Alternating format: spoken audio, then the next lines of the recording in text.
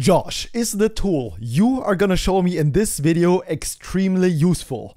No. Josh, is the tool you're gonna show me in this video fundamentally going to change the performance of my React apps and make my users happy because now my site is so fast?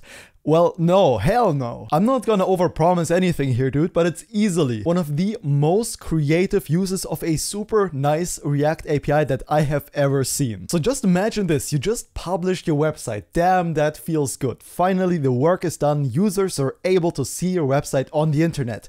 But then...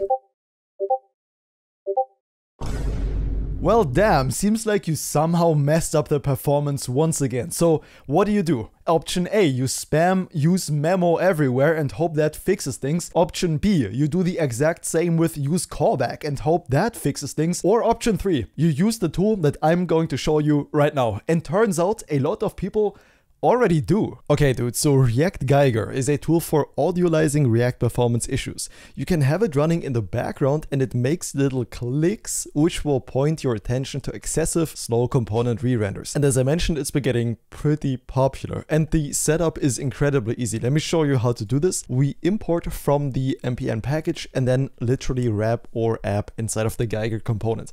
Now that's it. We can still pass a custom render time threshold though. So for example, let's set this to 0, so it'll be very easy to tell how the re-renders behave in our app. So I'm gonna do this for you. Okay, I'm gonna hover over this thing and this is gonna be really loud. I'm gonna probably tone it down in the video. Let me just show you how this works. When we hover oh god, this is so loud. When we hover over this, it's gonna start playing a very loud, very annoying noise like a Geiger counter.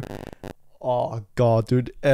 So we can tell how the component re-renders and that it's pretty slow. Now, in reality, of course, you wouldn't set this to 0, right? 0 millisecond render time is pretty solid. Normally like 50, maybe 25 if you're very performance oriented, I guess. And the thing is, this is not the first time something like this is being put into the world. There was some other people that did something similar. There is a Geiger malloc implementation, whatever that means, too, discussed here previously. So it's not the first time somebody came up with this idea, but I do think this is the first time anyone really uses a package like this. But what's much more interesting is how this actually works under the hood. So I did some digging for us to see how this works, and it's actually really straightforward. So it builds on top of a native React API that we all get access to, we all can use already in our app, which is the profiler. Now this profiler, if you're wondering where this comes from, this literally comes, and I can zoom in so you can see this a bit easier.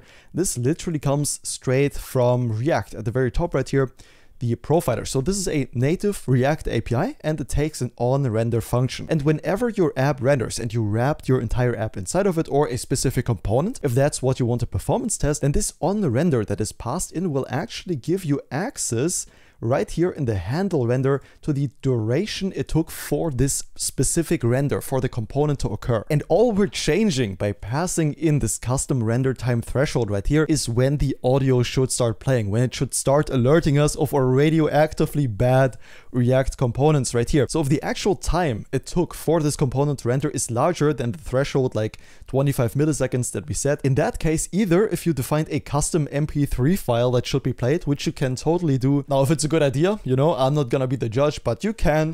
But in most cases, you're gonna be fine with the actual Geiger sound. That's already annoying enough, let's be real here.